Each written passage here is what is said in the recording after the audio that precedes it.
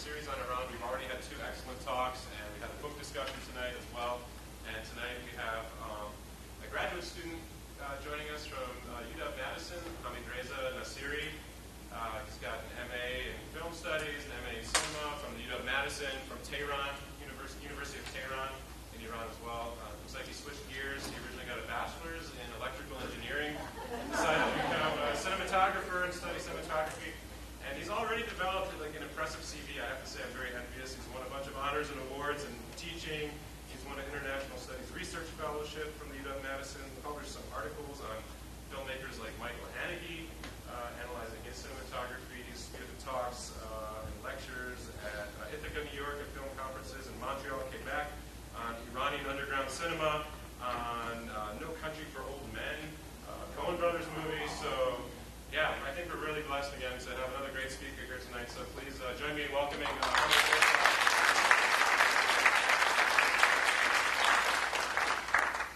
Thank you, everyone. Can everyone hear me?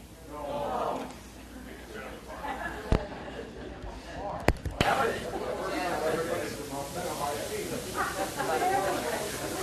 They're on. It's on. There we go. Okay.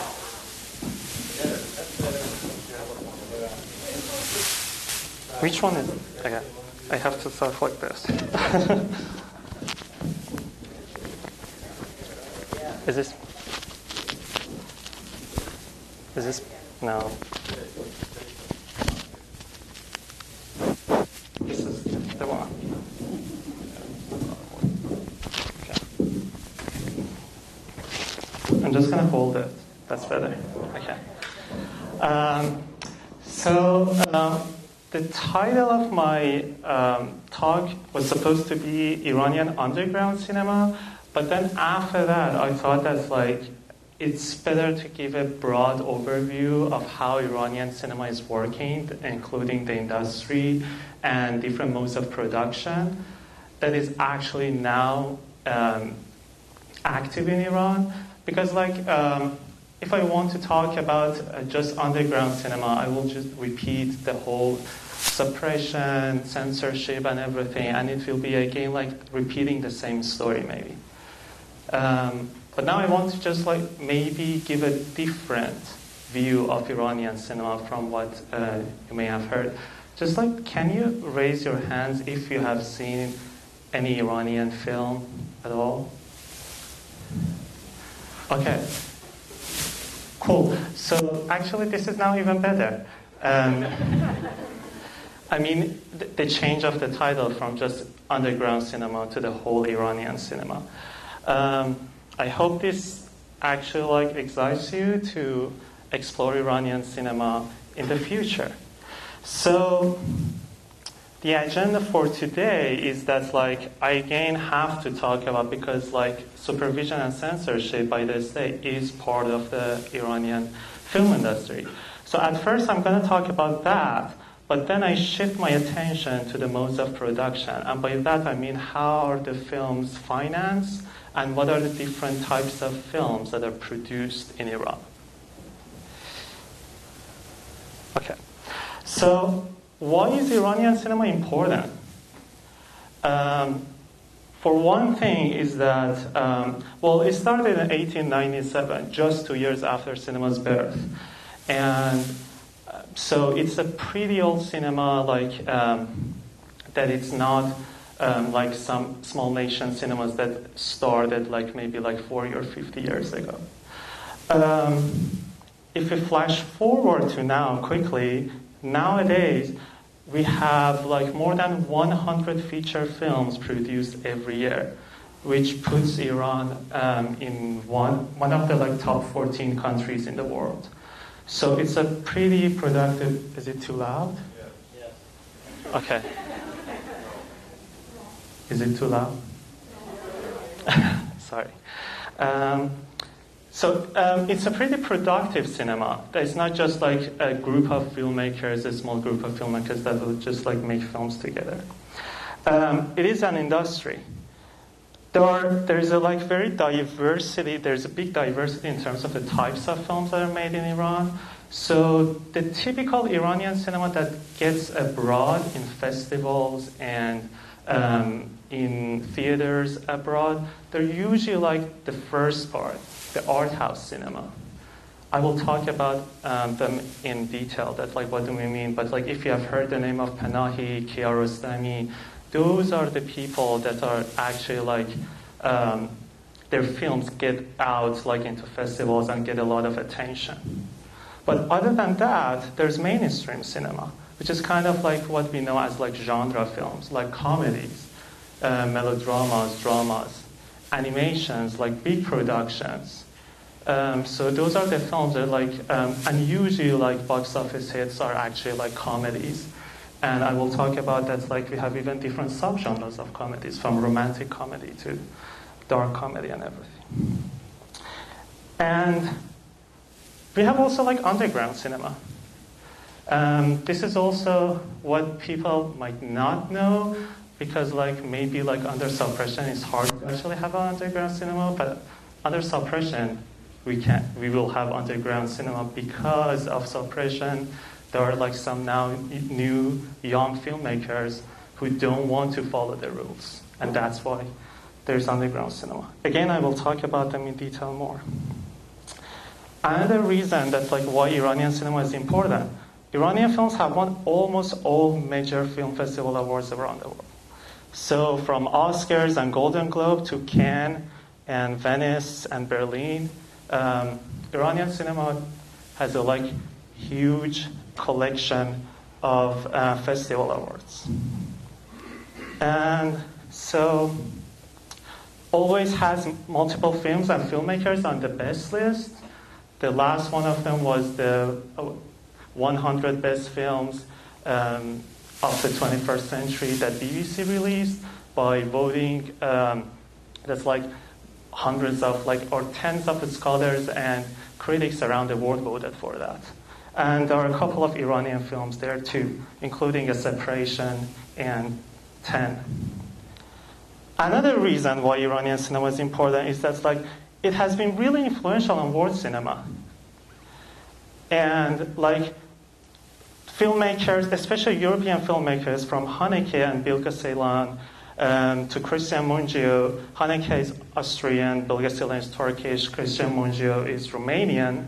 To also like even like American and Canadian directors, such as Jim Jarmusch, Ramin Bahrani, and Sarah Polley, they have been influenced by the Iranian filmmakers. And it has been praised a lot by scholars and critics. And our own David Bordwell, who is like one of the biggest film scholars in the world and is actually a retired professor at UW-Madison, and whose textbooks are actually taught around the world, says that like Iranian directors understand suspense better than almost anybody working today. And there's actually a lot of entries on his blog that you can read on Iranian cinema. And finally, Iranian cinema is very important because it gives a truer picture of Iran, especially now modern Iran, than all you can see in the media. If you watch Iranian films, you will have a better grasp of like how Iranian society is working now. But how does this cinema work?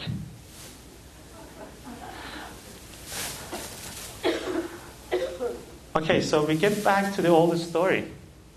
Censorship and supervision by the state. This is actually important. And this is actually drawn by one of the famous Iranian cartoonists who is now in like kind of like forced immigration.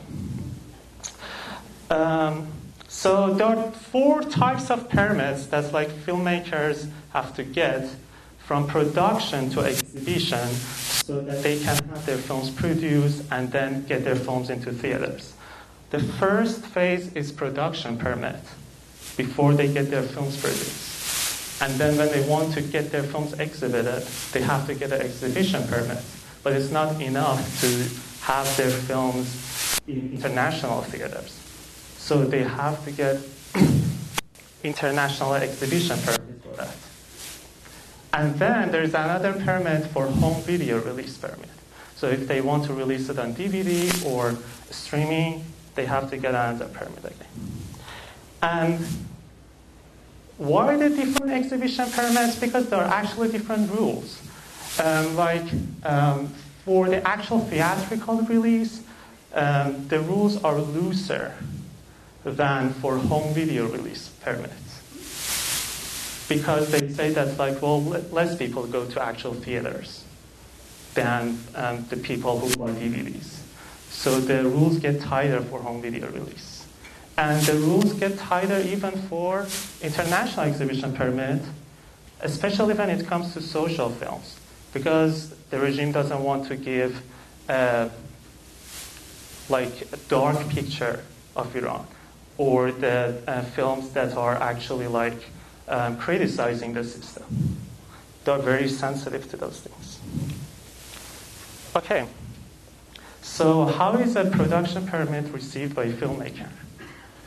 So the basic procedure is that the producer goes to the Ministry of Culture with a screenplay or synopsis of the film. Nowadays, synopsis is more common. Before it was like a detailed screenplay, but now they just give a synopsis of the film. They fill out the form and they introduce the cast and crew of the film. So what is there on that form? So the main thing is that they have to actually sign a form that says that they follow Islamic and moral rules, Iran's cultural and social criteria, the rule of filmmaking in the Islamic Republic of Iran, hijab and Islamic dressing, no physical contact between male and female actors, no use of offensive, dirty, or erotic words, and respecting religious and custom limits and privacy in presenting the relationship between women and men or girls and boys. And also no drug use by the characters, especially women and the youth. As I will say later, you see that there are some actually ambiguous and vague things here. That's what do you mean Iran's culture and social criteria? What do you mean Islamic and moral rules? What are the moral rules? And even just the rule of filmmaking in the Islamic Republic of Iran. Actually, this ambiguity is helpful for the filmmakers because then they can negotiate more on getting the permits, from production permit to exhibition permit. I will talk about the looseness and tightness of the censorship later again. But yeah, the vagueness of some concepts gives space for personal interpretations and negotiability. And as I will say later, the censorship is not that strict. There is also an unwritten rule, which they call, in Persian, they call it siyah namai, and it means giving a dark image of Iran, a dark, untrue image of Iran's society or Iran's regime. This is especially, this is kind of one of the most important things for the state, that they really, if anything criticizes them or show the working class is struggling with their lives and anything, this is the word that they use very common. Siyah namai, giving a dark image of Iran. Panahi is actually the most important person who is accused of this. And then there is exhibition permit. And for that, just the film is submitted, again to the Ministry of Culture. And as I said, there are 3 different permits, for the domestic screening, for the international screening, and for home video release. And this is a card that they get as a permit. This is actually a card. So there's a tight and loose censorship. It's not too tight, it's not too loose.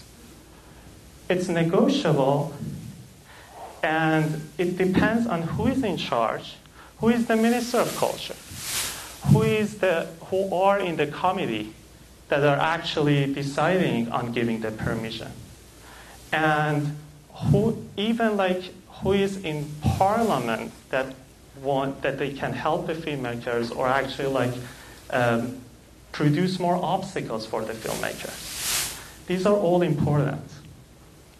Especially on socio-political issues, it is more negotiable. Where it is not negotiable at all is some things like nudity or sex. That's not negotiable.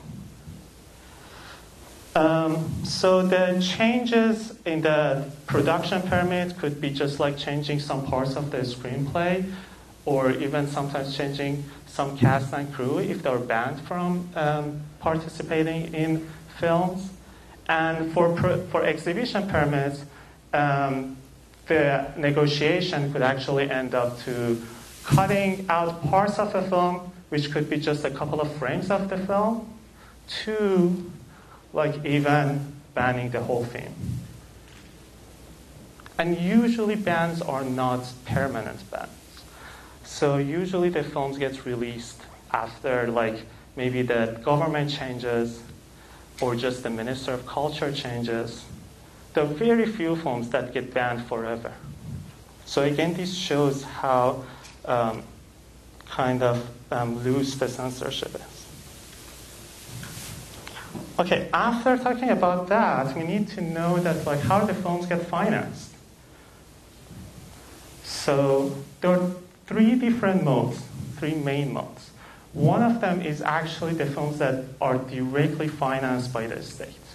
There are organizations and institutions that are actually organized by state and they're financed by state.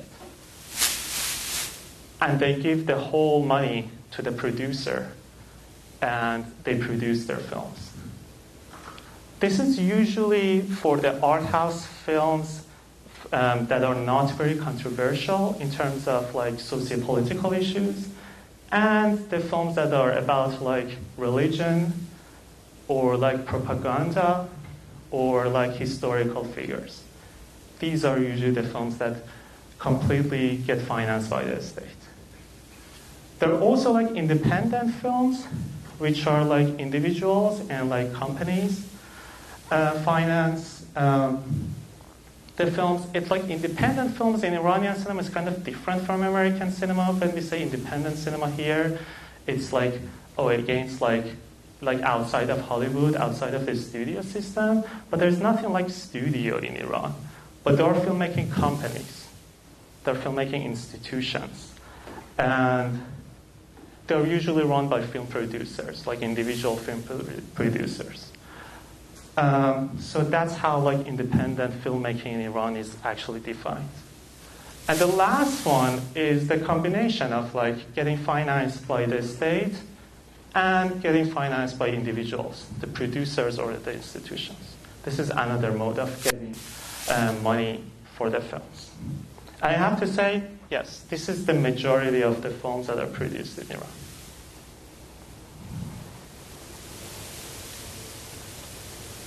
In terms of equipment, before we got the digital technology, cameras and other things were in the hand of the state.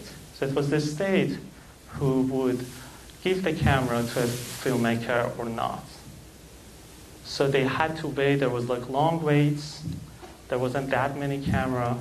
That's why nowadays we're producing even more films.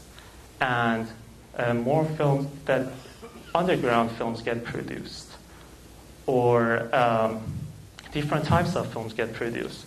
It's because, thanks to digital technology, that now everyone has access to the best cameras for a couple $1,000s. Okay, so with all these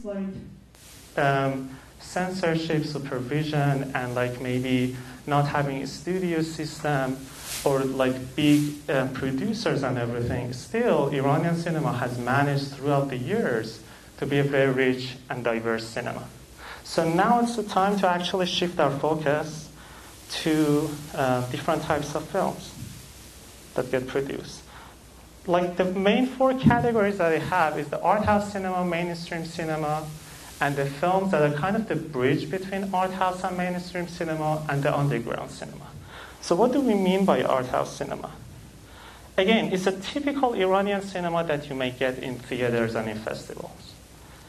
And they're usually slow films, like they're called like poetic, and they have limited audience, like educated audience, intellectuals, and they're festival favorites. Like festivals love them because they're kind of like they're showing an exotic picture of Iran.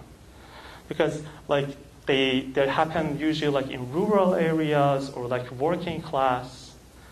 So it's kind of an exotic picture. They usually have non-professional actors, and they're very close to what we know as Italian neorealism in terms of their style and their realism. And sometimes, yes, magical realism. So to show you an example, so the most important director there in the art house cinema is actually Kiarostami, who died a couple of months ago, and he's like a major figure in Iranian and world cinema. So I'm going to show you just the very last scene of the film.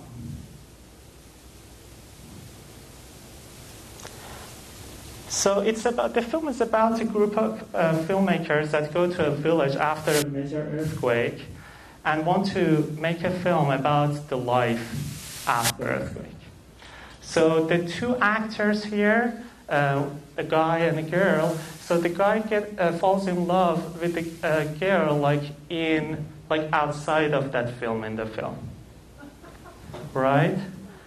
So, but there are spouses in the film, right? Does that make sense? So this is the very last scene of the film where he's trying so hard to get the girl. Like this happens throughout the film. No. You don't really need to know necessarily the dialogue. It's just very visual. He's just trying to convince her.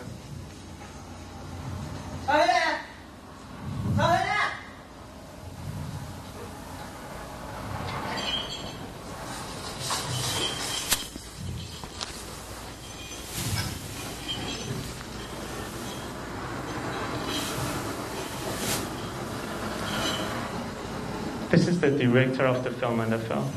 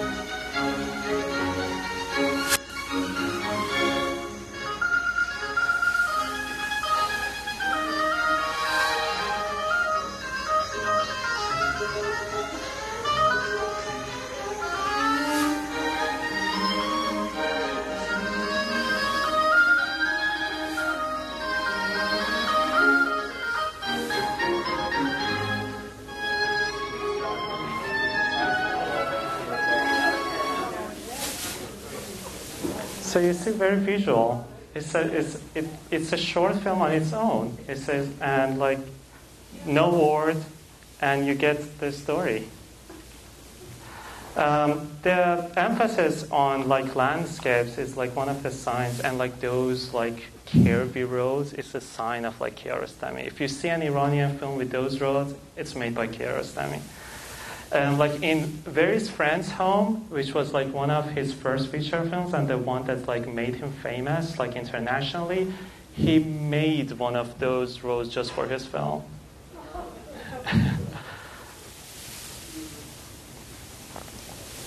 Okay, so this was called Through the Olive Trees.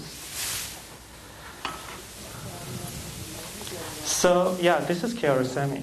And just to name a few of the major directors, Kiarostami, Panahi, that you have heard a lot, probably, Mahmoud Baf, Qobadi, like these are directors that like when you say Iranian cinema, these are the first names that you might hear from people. And at the same time, while they are kind of the moguls, there are still many young filmmakers who are making films in this art house cinema. And the last one of them was like she had a film in Cannes last year, Aida Panahande, and the film is called Nahid. So, after that, let's talk about the mainstream films. And this is what usually doesn't get out of Iran. They're usually genre films, and maybe the most important part of those genre films are actually comedies. There's so many comedies made in Iran, and like there's so many subgenre of like those comedies, like from romantic comedies to dark comedies, and like even musical comedy. And there's a range of lowbrow to highbrow comedies. So there's comedy for like every type of like educated people to uneducated people, and like low class to high class. And usually there are like some huge box office hits, and usually the best sellers like in the films are comedies, and there are of course some failures. So in that sense, it's close to American cinema too. Like if we actually exclude the superhero movies that we don't have, like comedies also in American cinema get like, usually they are the box office hits, and there are some failures too. So, and comedies actually have helped filmmakers to talk about very important and controversial issues and try to get away from controversy by just saying that like, oh, it's just comedy. But comedies usually become even more controversial. So this is the film The Lizard that was made in 2004. It's a story of a thief who escapes from prison by stealing a religious cleric's clothing and escapes from prison. Then what happens is that like then he goes to the border to escape the country. But then on the train, some people actually mistakes him with an actual religious cleric who was supposed to go on a missionary to a small village on the border. So now he's stuck. So, but he uses that to stay safe in that village until he can get out of the country. So this was really controversial, and so many religious clerics, of course, didn't like it, and it couldn't get shown more than like 2 or 3 weeks. And even in and it's like back like 12 years ago, and in some religious cities there were even like attacks to theaters by some very religious people. So. But at the same time, I have to say, this is the film that is also praised by many religious people, because they believe, and they truly believe, that it shows a very good and new picture of Islam as a like peaceful religion, and religion in general, not just Islam. So interestingly, this is one of the favorite films of actually like the Supreme Leader. So this is one of the scenes. He's in the village now. He's the thief that stole the clothing. الهی شکر خیلی وقت بود غذایی به این توپی نخورده بودیم دیگه باید ببخشیم حاج آقا مثل در پخت خونه‌تون نبود اصطلاح دارم من فقط ولی حاج آقا خود به شما 6 ماه شبه 6 ماه عجب چجوری میشه نماز یه جوری آدم رو نگاه میکنید انگار بلیت شمس العمارا دستتون قدر خود به شما اتفاقا در خصوص این موضوع هنوزم میان علما اختلافه یک از علما نظرشون اینه که ما مسلمین اصلا به خود به شما نباید بریم چون گرمایی هستیم و سرما ما سازگار نیست حالا چه کاری که ما بریم به یک جایی که خدا نکرده شدت سرما لعالا بپیوندیم حاج آقا ببخشید با این حساب اگر بین مسلمین و خود به شما جنگی بشه تکلیف با مسلمین که اصلی میشه چیه؟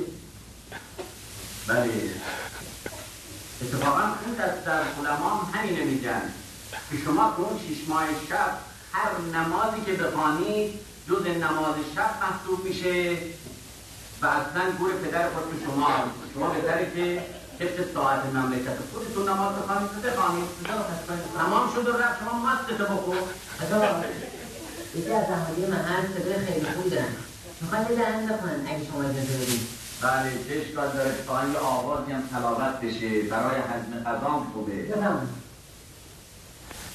That singing is important because actually music is a bad thing in Islam, and they shouldn't sing inside the mosque especially. So, but he doesn't care. And it's very interesting because he gives a more open version of religion, like the mosque that was just like those few people there in the beginning of the film. In the end of the film, so many people go to mosque to say their prayers, because now they see it as a more open, that they feel that they can be in the religious community too. So that's why many religious people also defend this film. Okay, so yeah, there are so many comedies also made in Iran. There are melodramas that they used to be very popular. They were super popular before revolution, but after revolution, because art house cinema got in top, then the Iranian cinema changed and the taste of the people also changed at the same time. So melodramas are not as popular as before the revolution, but they're still made and they have their own audience. There are dramas which could be maybe the biggest part of mainstream films, and they're usually about the modern society, the middle class, and their problems that they're struggling from, family problems, usually, and sometimes they get to social problems and political problems. There are war films, which the state calls it sacred defense, and it is about the Iran-Iraq war that happened from 1980 to 88. These are so Duel is one of those war films that was maybe had the highest budget among the war films. So this is actually part of that film. You don't this doesn't have subtitles, but I'm showing it to you to just give a sense of how Iranian war films look like.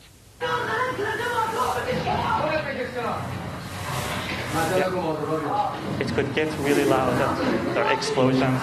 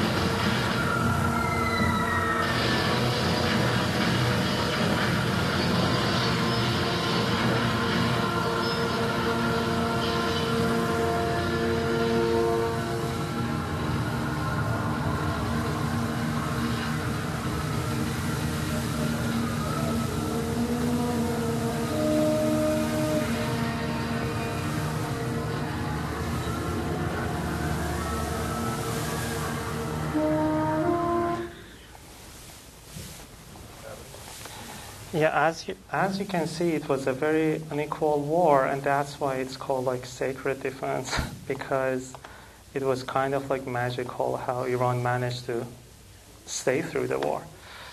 Okay. So there were also like action films that were like popular in 1980s.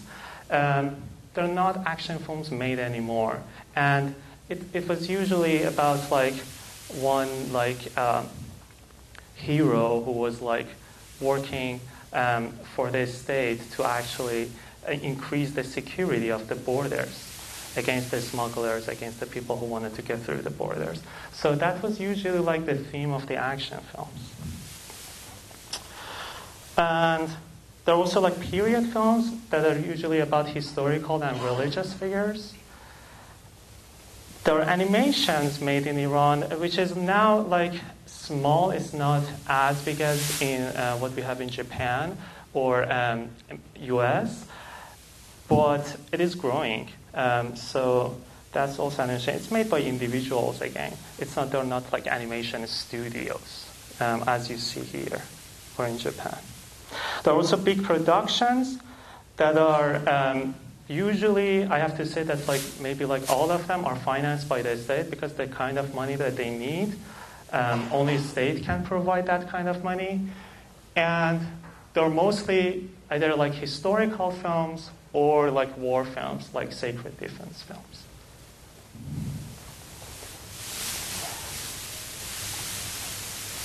So there is, this is like a big part of Iranian cinema as well. That's like a bridge between art house and mainstream films.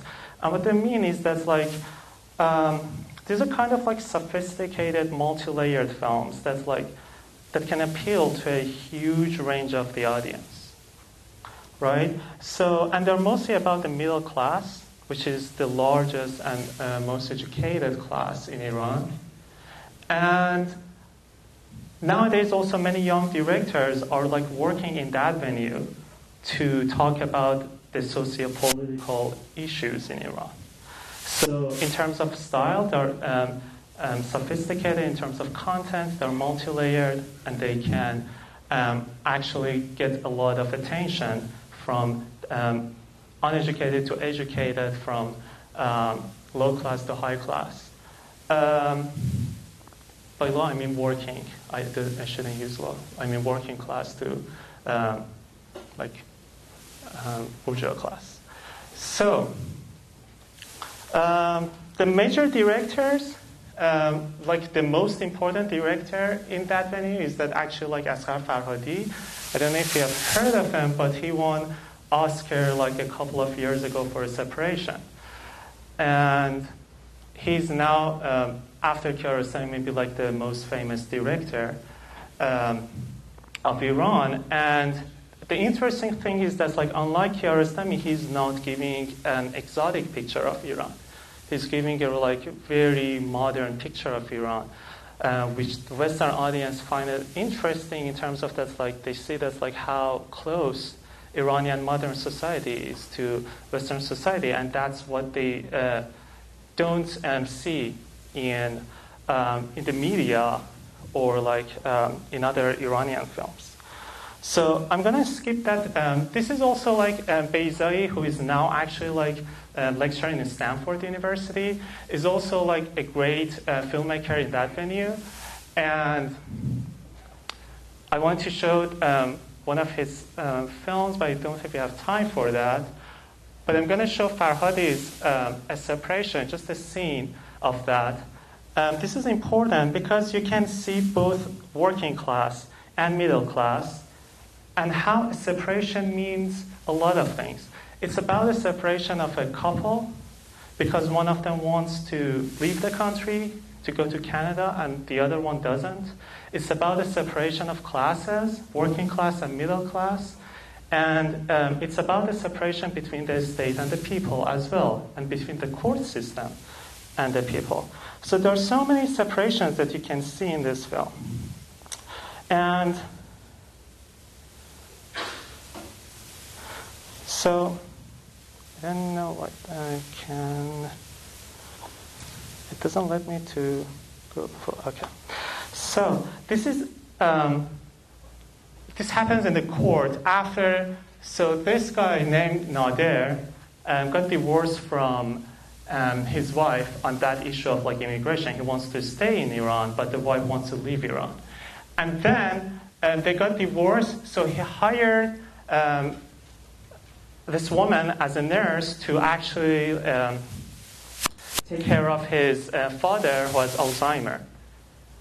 And then what happened is that like one day she left, and when he came back, he thought that she actually stole something from him. So he pushed her down the stairs, and then, well, she was pregnant, and the child actually kind of like died. So this is what happens in the court. Oops, I don't know what. Oh, did I just close it? I don't know why it doesn't let me to show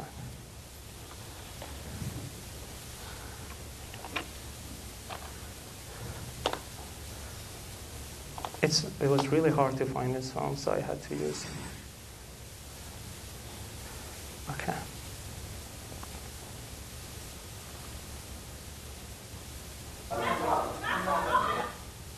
ذهنم خطور نمی‌کرد.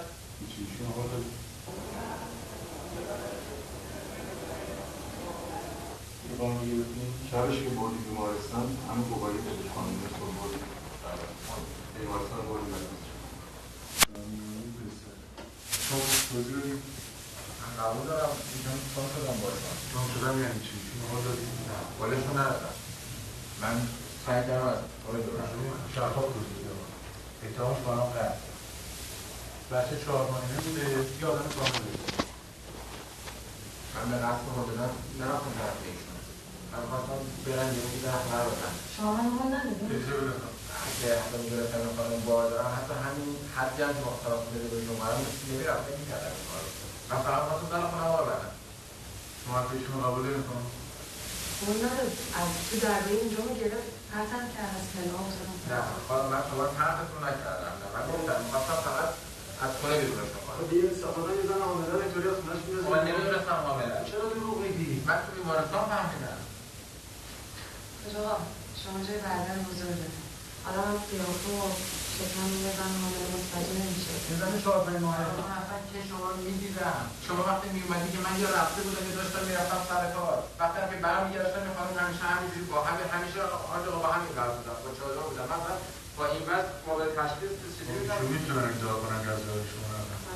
اصلا حالا من اصلا به ذهنم خطور نمی‌کرد که خانم بارداری بیاد برای همچین کاری. آقا من جلو خود این آقا جلو دخترش جلوی معلم دخترشون که میومد خونشون در مورد بارداری صحبت کردم خودشون همشون شنیدن. من یادم نمیاد اصلا. شما یادت نمیاد زنشون نبرده. آقا مگه الان اصلا بحث درسته ندرسته منه. بله که هست. اگه ثابت بشه که شما میدونید که ایشون بار داره تو دادگاه از 1 تا 3 سال برات حبس می‌کنه. خب نه من نمیدونستم. معلم دخترشون هست بگیم بیاد بگیم آقا نشید. میتونم فردا بیانشون؟ آقا من نمیخوام اصلا به بحث معلم مدرسه و چیزی کشیده بشه. اصلا من بچه‌ام خوب نیست. اصلا تو دادی بچه من رو کشتی. بچه هم میشه. بچه تو فقط بچه آدمی بچه‌های ما بچه پوله سگن. توهین نکن آقا. من توهین دارم میکنم آقا یا این که زن بدبخت ساده من با بچه تا دست به اینجا برداشتی واسه 3 روز بازداشت می‌کنم. من خانم شما خانم اگه من شما این باید چه باید کنم که با چی باید شدی خواهی من که اصلا رفتی خونه یه مرد مجرد که اصلا معلوم نیست کی هست خرجت باشم آجا شما بیکاره برای اون خانم معلم بابا رو مطلع باید بیاد اینجا شما یه خودتون زنگ میزنید یا تلفن مشخصات بدین آقای زنگ همه خرج آجا من امروز فقط به خاطر یه چیزی من بچه‌م افتاد اینقدر نسوختم که این آقا من صحبت نمی‌کنم ما دوست ما اگه دوست باشیم مجبوریم بیایم خونه تو لای پای پدرت رو تمیز کنیم شما دلیل شاهدی دارین که ایشون خود شما روزی کردن؟ آقا من نگفتم روزی کردم من رفتم سر که شد در یا غیر از پول کم شده دقیقا همون مقداری که دستمزد ایشون بوده سر این دامتون شد؟ تهمت دزدی زده دیگه. آقا من یه پدر بیماری آزالمر داره پدر من. این خانم دستشو میبنده به تخته روش قفل میکنه بلند میشه میره بیرون. من اون سر کار نرفتم. زودتر اومدم خونه دیدم با یه بعضی که دارم افتاده واسه اتاق دستش بسته به تخت. اصلا واقعا آواز کردم مرده ایشون. این خانم برگشتن وقت اون وضعیت خب عرض میکنم خدمتتون نمیگم عصبانی نبودم. عصبانی بودم. بهشون میگم برو از خونه بیرون سماجت میکنه نمیره بیرون. من اصلا من کجا باید میرفتم؟ این آقا به من تهمت دزدی زده. خب من اگه نمیگفتم پولمو بهم بده همینجور ول میکردم میرفتم یا آقا فکر می‌کرد من پولشو دزدیدم دیگه هیچی برنداشتم. با پدرتون هم آسیبی دیدی؟ بله تمام. چه آسیبی دیدی؟ اگه آسیبی دیده بود که الان شاکی این پرونده باید این آقا باشه. بله آقا آسیبی دیدم. کجا خراب؟ ببخشید من بچه‌م بیرونه برم یه سربش بزنم زودتر. این دارم ببرمش.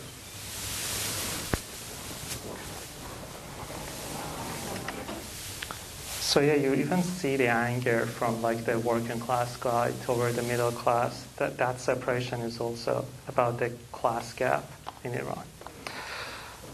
Okay, so then finally we have the underground films. And this is, as I said, it's relatively new thanks to the digital technologies that now they don't need to get the permission permits and then get the camera and other equipment from the state. They can just like make their films on their own. Of course, there are some limitations because like if you want to shoot on the street and like close the street and other things, then you can't do that. So there are some things that they have to consider. But at the same time, although there are some films that are considered as underground because they don't get the production permit, and this, like Panahi's last 3 films, including Taxi, which you might go see, and I highly encourage you to go see. It's a funny and sophisticated film, like both at the same time. And the movie that we will be screening here. Yes. In a couple of weeks. Yeah. And we're screening it, and I highly encourage you to go see it. And I will show you the trailer in the very end of my talk. And these are the films that are considered as underground because they didn't get any permission. They didn't get any production permit, and they just got made. But there are also some films that are considered as underground that although they actually got the production permit, but they got banned from showing in theaters, being shown in theaters because they actually didn't follow the censorship rules. So one of Panahi's films, Offside, which is actually an interesting story because he wanted to make Offside, which is about the ban of like girls getting into stadium, like to watch soccer, and it's about that. And he gave, of course, if you give that screenplay to the state, they don't approve it, they don't give the production permit. But what he did was that he gave a dummy screenplay. He got the production permit, he could use like even subsidies, and he could use the like a stadium and other things. But finally, it didn't get shown in theaters. And now it is considered as an underground film. The same thing happened for my Tehran for Sale, that I will show you a clip of it shortly. And there are also some not clear situations that sometimes films get shown even in theater for a week or 2 weeks, and then suddenly they become underground because there's like there's controversy around that. That Lizard that I showed you, you cannot get a like legal DVD of it like in Iran. It's now an underground film, although it was shown in theaters. So yeah, when you don't have a production permit, usually you can't get an exhibition permit, so they don't get theatrical exhibition. Filmmakers can face ban from filmmaking, leaving the country, or even jail. So Panahi like was making a film without permit, and they arrested him. And although he got released pretty soon, but he's now banned from like legal filmmaking, and he's banned from leaving the country. And I have to say, he has made like some of his best films like since he was banned. So he's pretty a creative genius. That's like he's still working and very productive. So in terms of the style and content, They can have the characteristics of any of the previous three ones. They can be art house, like slow poetic films. They can be mainstream films, entertaining films, and they can be something in between, which is usually that one. They're like usually in between art house and mainstream films. But one thing I want to say is that like sometimes some scholars and critics consider the films that are made outside of Iran by Iranians as underground cinema when they are critical of the system or when they don't follow the censorship rules. I don't think we can call them underground cinema because they're not working under all those limitations in terms of financial limitations or like shooting limitations or even risking their life and everything. So I call it like this can be called like under what Hamid Nafisi actually calls like diasporic Iranian cinema. And like Persepolis and the recent film Under the Shadow is that one. So yeah, because they're not they're not working under censorship, they're usually very critical of the regime suppression, and that's why they get made actually. Otherwise, they don't bother doing that. They portray underground life, especially the youth. I will show you parts of it. The things that are not shown in the regular films, like the kind of parties and like drinking that like happens in Iran, and like the state denies it, or like the premarital sex that is very common now in Iran, but the state again like denies it. These are all the things that like they show a kind of like the underground life of the Iran's modern society. And yeah, they're political in themes and characters, but unfortunately they still suffer from self-censorship. And part of it is because like some of the people who are involved in those films, from the like crew to cast, are actually working in the legal venue of filmmaking. So they want to still work. They don't want to that film just to stop them from filmmaking. So My Tehran for Sale is one of those films. I'm going to show you just like a minute or 2 minutes of it. And then the trailer of the taxi, and that would be the close of the picture. So where is that Dropbox link?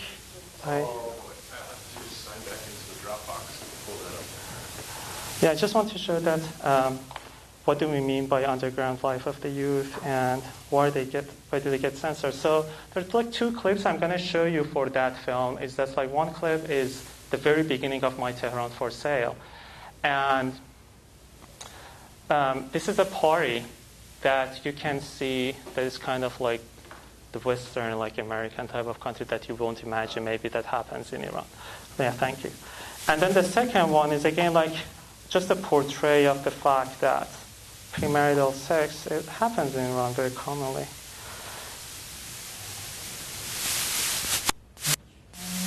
Okay, this one is the beginning of the film.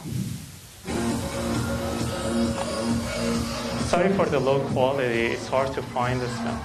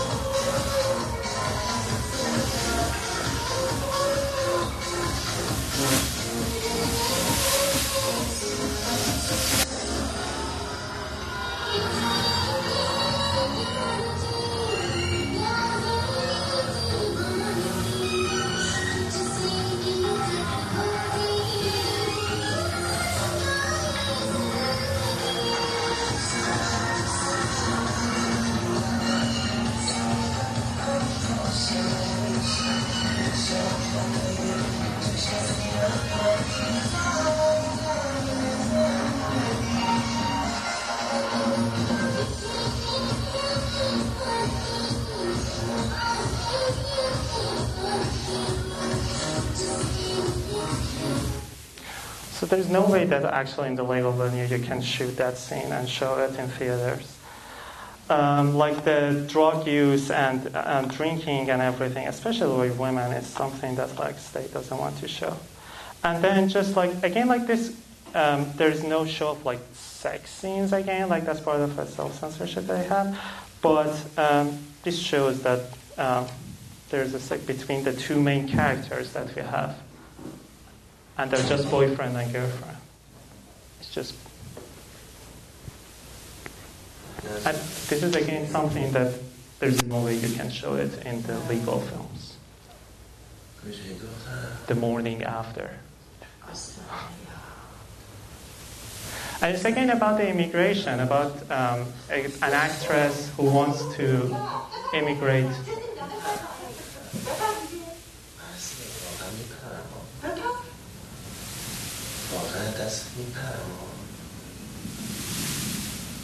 Yeah, and the guy is an Australian citizen, and that's why she is trying.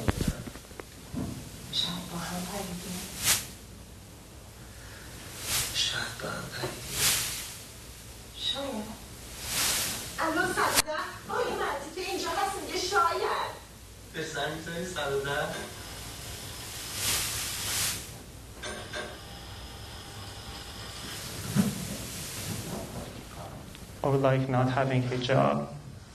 This is something that you can't have.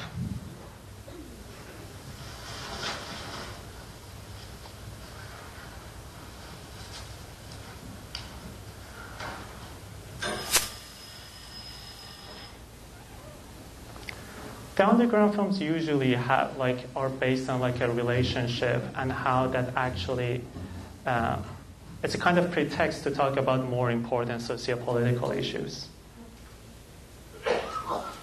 And again, it shows a better picture, especially of the Iranian youth. In terms of Iranian youth, Iranian underground films try to be closer to what happens really in their life. That usually they have like two kinds of life. The life outside, that is like following the rules of the state, and the life indoors, that is very different. So the last thing I'm going to show you, the trailer of Taxi, which is going to be shown, I don't know if it's here or in another room. We'll screen it, I believe, in one of the main theaters on November 2nd. Right. Yeah, I've seen this film multiple times, and like with actually like American audience, and they all loved it. And it's a great film, and it's pretty hilarious. So you will enjoy. You will have a good time just like watching it. You will laugh a lot and everything, and it's great.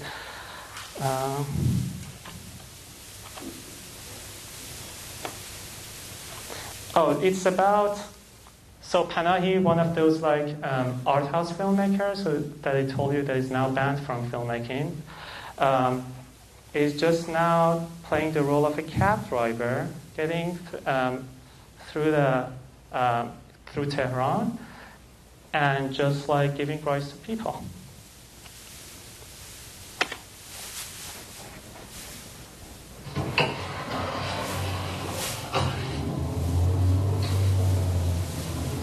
So this is Panahi. دوزگیر آقا یه جورایی دوزگیر هم هست.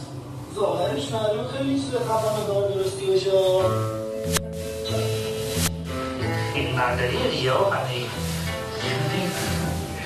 شما کجا؟ تاکسی کجا آقا پناهی؟ دوی چرا سوار این شدی من دنبالم؟ من دنبالتم. من همین بچه من گفتم به این کارگرده من تو مایی میاد دنبالم. حداقل این کار رو خودسی دیگه آقایی من باشه. اگه تو تبریلی حتما میرسیم ایشالله میرسیم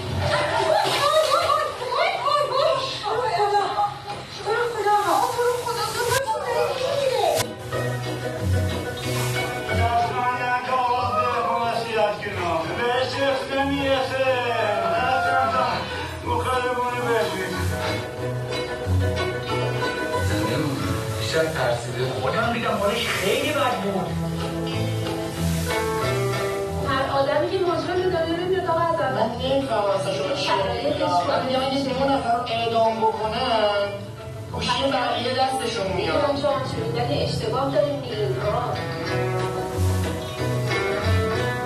اینجا رو واسه آدم زندون میکنن نزدیکترین دوستات و بدترین دشمنات میکنن به نظرم بیخیالش شد.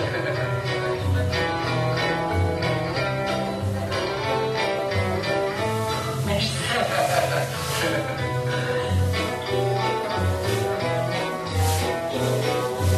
این هم راه رو بلده، هم زودتر میره. بفرمایید.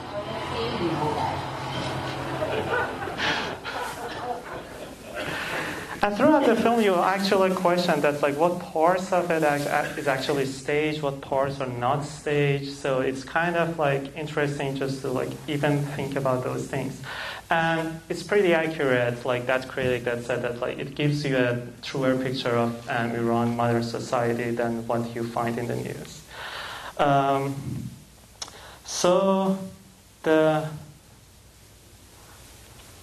So just like to give a conclusion is Iranian cinema is still, as always, like from pre-revolution to post-revolution, has always struggled with censorship.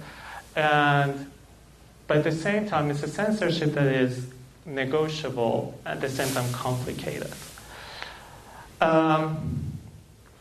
It's a rich and diverse cinema, and productive in terms of the number of the films, and influential on the world cinema.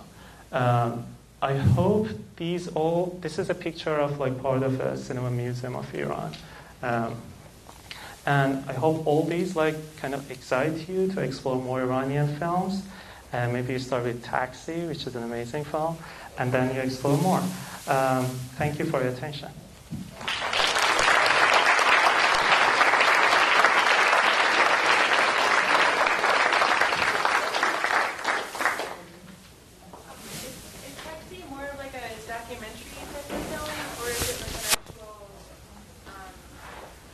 Fiction. Right. It's actually the interesting thing about Taxi is that like you never know which part of the film is actually documentary, which part of it is fiction. It is presented as a like kind of maybe docu-fiction, a combination of both of them, but you don't know that like is this passenger really a passenger that just got into car? It is shown to the audience like that all the passengers are just like passengers getting on Panahi's car. But like one of those people is actually an actor. That's like, if you know like Iranian cinema, you know that like he's an actor. So there's no, and he's playing the role of a person who is selling DVDs. So that is definitely staged. But like those women, or that guy who really wants to hang people for no reason. And the kind of dialogue that happens between people is kind of like, at least the dialogue, I don't think they're written. But again, you keep questioning which part is documentary, which part is fiction. And that's the interesting part about it. And there's another example. So if you see Kiarostami's 10, it's an amazing film that has the same kind of quality and also close-up. So Kiarostami kind of started that. Do the actors get paid a lot of money? Do you have superstars? Oh yeah, so we have stars. Maybe not paid as much as like Brad Pitt or George Clooney here. But yeah, there are stars. There are like young stars and older stars. And they usually get paid a lot of money more than directors. So it's kind of, in terms of that, it's very close to American cinema, yeah. Yeah, so that first clip you showed, was that supposed to be a romantic comedy? Or the one after the earthquake and then the guy is going after the girl? Oh, no, it was just... Right. No, it's not a romantic comedy because it doesn't start with two of them fall in love and then they separate and they come back. That's the like kind of like structure of like typical romantic comedy. But the film is kind of just about the life after earthquake. And these two people are maybe like the salt and pepper of the film to show that like life continues. Even though there was a huge earthquake there, people will still fall in love. People will still want to have families. Okay. And also, I noticed they're playing a Western classical oboe concerto. Yeah, I mean, is that used a lot? Right. Kiarostami like usually didn't have someone like compose music for him, and Usually he used jazz music, not here, but like if you like see his films, he usually just like used existing jazz music. And yeah, sometimes like this, classical music. He was like a very like a good listener of like any kind of music. So when he was making his film, he could just like pick up just like, oh, that music matches this. Any other questions? Do they pretty much subtitle everything into English? All these films? Right, that's the thing. That's like mostly art house films are more available with English subtitles, and mainstream films, especially comedies, are really hard to find with subtitles. Again, it's about that. What are the films that get outside of country? That art house films get a lot outside of the country. Then after that is those like the bridge between mainstream and art house films. So like a separation, Farhadi's films are all available with English subtitles. And you can find all of Farhadi's film. You can find most of Kiarostami's films with English subtitles. Through the olive trees that I showed you, it's really hard to find. They are trying now to make a collection out of his films now. But the mainstream films, the body of Iranian films, are really hard to find with English subtitles, again, because they're not shown in theaters outside of Iran that much, unfortunately. There was a hand there before, sorry. How do we see some of these films? On Netflix at all? Right, so there are many of them available on Amazon, actually. Some of them on Netflix. And some of them, I have to say that just like there's some of them available by just streaming or YouTube.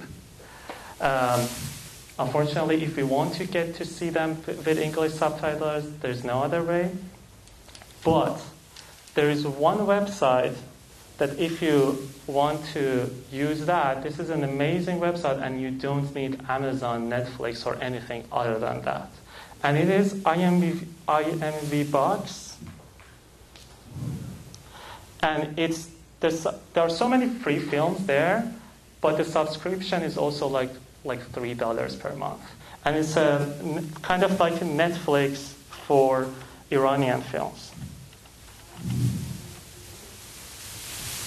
It's IMV Box.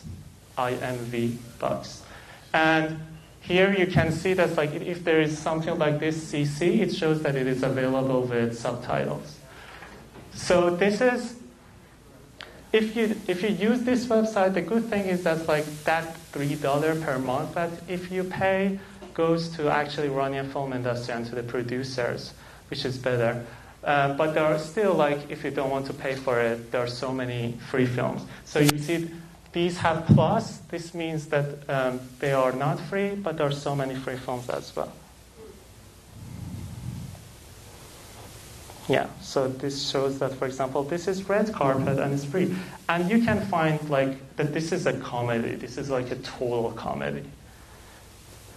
Or like this one, The Facing Mirrors, is about a transgender woman.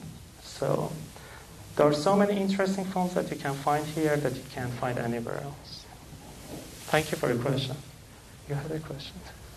I pretty much had the same question. Like, if these films are available in the United States, like, we work for a library, so we're curious if they're available maybe like for interlibrary loan. Right.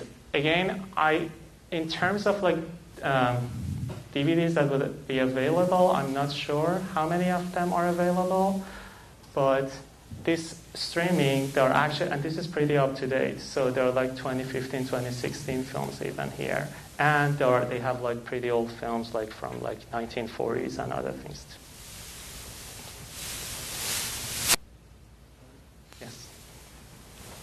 With the underground films, how are they distributed and how widely, and how many people watch them? Right, so sometimes they get to festivals, and they're pretty successful at festivals, again, because this is something new that the Western audience is not very used to see about Iran.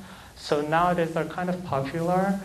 And just the fact that they go through that struggle of making film like without permission and facing all those risks, it's interesting for festivals. So other than the festival is kind of hard, they don't get really big theatrical distribution. And that's why even that like the quality of the My Tehran for sale that I showed you is kind of a low quality because I just like downloaded it. It's kind of hard to find. Sometimes they're available on Amazon on DVD. Some of them are available. But like for one of them that I was actually writing a paper on Iranian underground, so I had to contact the director to just like give it to me, just like give a link to me. So, yeah. Other questions? With all the different ethnic groups in Iran, is there more pervasive or typical Iranian music, and which films would be most likely to showcase that? To have like many different types of music. Or something that... Oh, that is very like ethnic music. So there's a film called Half Moon, and it's made by one of those like art house cinema directors who has now immigrated, unfortunately. I have to write film Iran, Qobadi. I can't just like Google Half Moon, of course. So this is the film. Half Moon, 2006. And it's about a woman, a Kurdish woman, who wants to sing and has problems because like women can't sing in Iran. So he has like she's facing problems with that. And there's so much music there that like they just sing and everything. So it's a very good film in terms of ethnic music, I would say. I saw a hand back there. If you didn't have all of the credentials taken care of, and the film was produced, would there be repercussions from the state? Did something happen to you? Would there be punishment for the people who were involved? To just make sure that I got your point, so you don't follow the censorship rules? Talk about all the certifications you have to have. Oh, okay, right. But some of them, some people didn't, for the underground maybe? Right. Okay, supposing you engaged in something like that and it was made. Oh, okay. There would be some repercussions from the state. If you're the filmmaker and producer, you could like face. It is considered kind of a crime. It's not written, but by the state it is an unwritten rule that it is considered a crime. And yeah, they could even like get into like jail or like sentence like to pay kind of fine, and it's not a small fine. And they could actually, more important than that and more common than that is facing banship from leaving the country. It's the most common way of punishment for making films without permission. But if you're in the cast and crew, there are actually some of the professional like sound mixers, cinematographers, and other things that are engaged in those films. And I haven't seen any problems with them. They usually don't face any problem. In terms of cast, sometimes they face like temporary banship from like playing in films. Sometimes. But it's usually for the directors and producers. I just had you said you're working on post-production on a film yourself. Yeah. What is your film about? It's actually it couldn't be considered Iranian film because I made it here and with American actors with a American crew. So it's kind of like American film. I just happen to be Iranian. Yeah. But yeah, it's kind of in terms of the content, it's a surrealistic love story, if I want to say it in one sentence. Yeah. Okay, so is there a way that you could take an Iranian cinema and instead of publishing it and establishing it in Iran, you like establish it in America, like avoid the permits? or was that not like it? Oh, you mean that you have a story that happens in Iran, but you go to another country and make it there to avoid the permits? That actually, that's what this guy, the director of Half Moon, Bahman Gawadi, did, and he went to Turkey. So he went to Turkey and made a film that was like very political about like someone who got into like jail after the revolution because of his political instances. And Monica Bellucci is in it, and it's so yeah. Sometimes they do it. If the filmmaker has already immigrated, and then they make films out of Iran, like what we see in Persepolis, and like Under the Shadow, or if they're second generation, like what we see for the director of Eger Walk Home Alone at Night. I call these things like maybe like diasporic Iranian cinema, and I actually refer to Hamid Nafisi to that. They're not underground cinema because they are not facing all those limitations again, as I said. But but to answer your question, yeah, sometimes they do that, and Gawadi did that. And after that, he couldn't go back to Iran. They're actually like, there's less self-censorship in those films, and there's actually a sex scene in that film. So, yeah. Any other question? Maybe we should. Any more questions? Maybe we'll wrap it up there. Okay. So, thank you very much. Okay, thank you.